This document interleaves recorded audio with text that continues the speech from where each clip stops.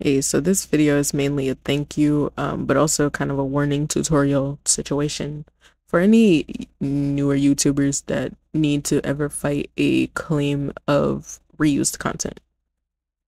Um, don't panic. It's annoying, but don't panic. Your community will be your saving grace in this moment. Their comments, their likes, their anything that they say will help you out, like ours did.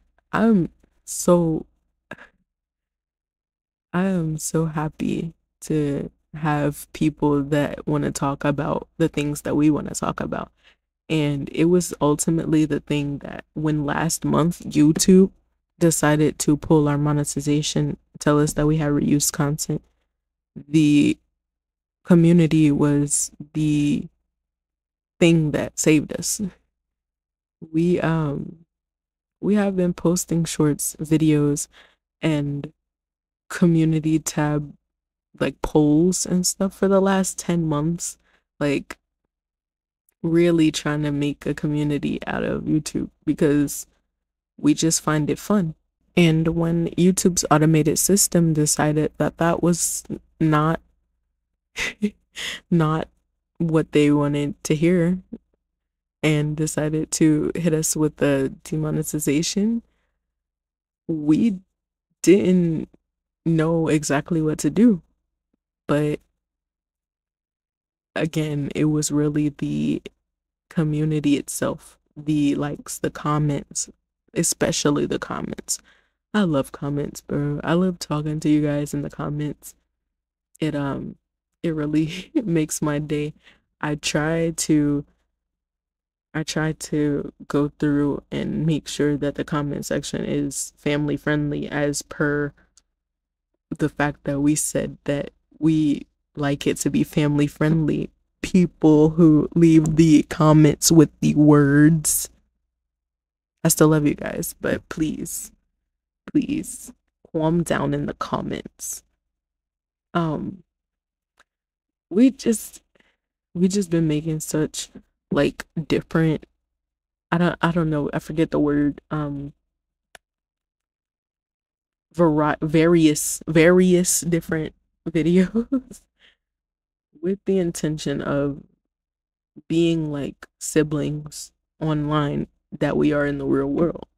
Our our real world relationship is so hilariously just scattered, um that we just kind of wanted to bring the same energy to the internet. And when we did, a lot of people kind of came on board, and I appreciate that. So anyway, let's go over to the appeal video and see what we did. Let's go. So one important thing that I've learned from my mom, actually, when she was talking about what teachers expect in college, is that when people who are asking you for an assignment ask you for the assignment and they give you clear cut directions, then you follow them. You follow the clear cut directions they give you. Here, YouTube gave out specific guidelines for what this video should be. Like, if you want to appeal, we need you to give us this.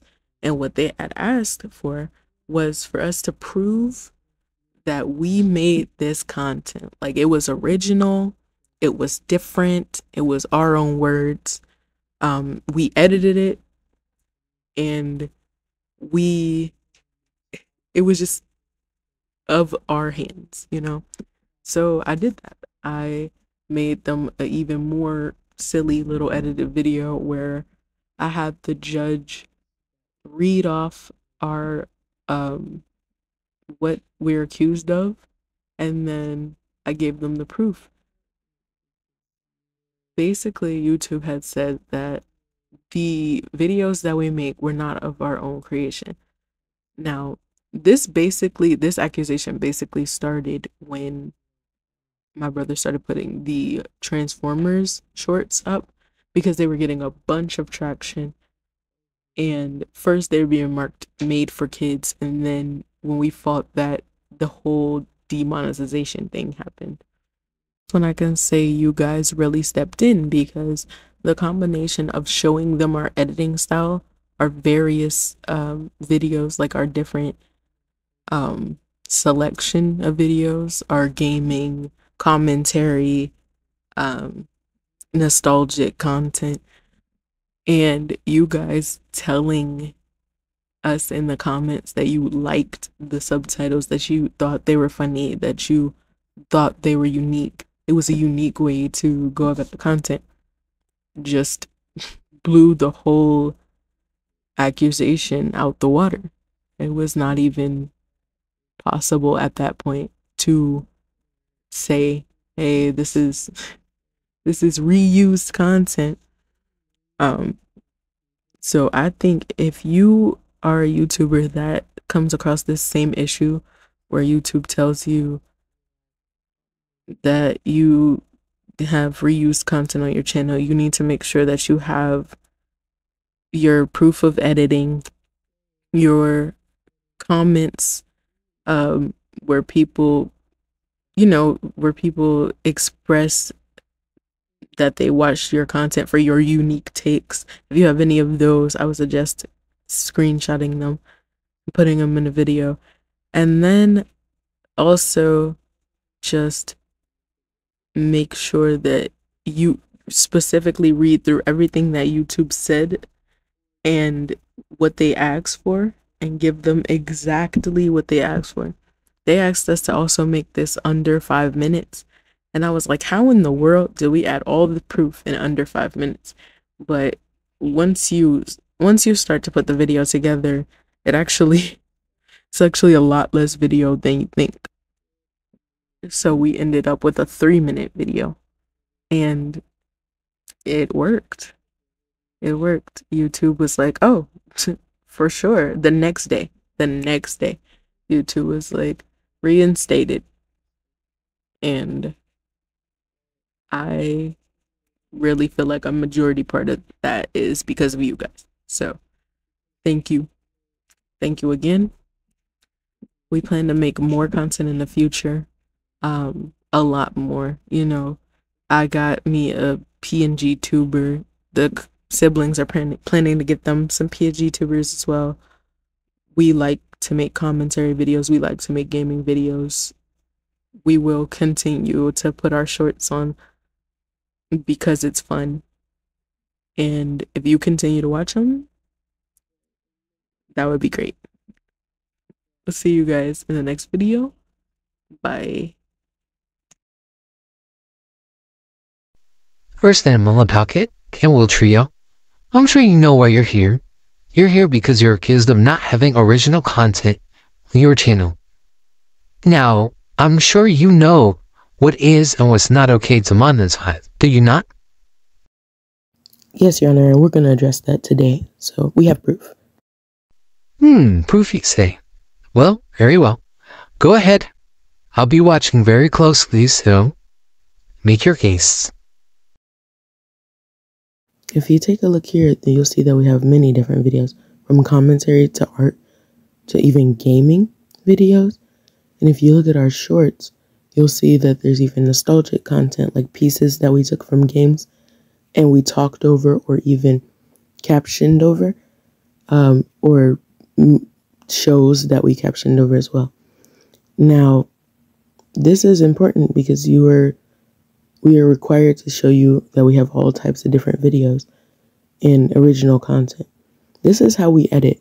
We take our stuff over to CapCut mostly so that we can cut up any videos, just like I did for this one. For our YouTube shorts, we usually caption them over in YouTube itself most of the time. Now, they're usually just a minute long, but you can see that we put our own wording over top, and people even tell us that it's funny or repeat what we said. Now, if them reading and repeating wasn't enough, they outright tell us that they appreciate our commentary, our unique commentary. If that doesn't say that it's unique, I don't know what else does. And to address the fact that this is supposedly most of our content, we have 759 videos across our YouTube shorts and videos, and only 40 of them have this style. So it's nowhere near a majority. That's not even 10%. So to conclude, I would like to say we started this channel to build community. We love our community and the ability to post all types of different content. Taking away our monetization was hurtful, but taking away the memberships was more hurtful than that because it took away an ability to connect with our community in a different way, to give them new content that only they can see. And we gained our members fair and square. We have we had two, but it meant a lot to us that they cared about our content.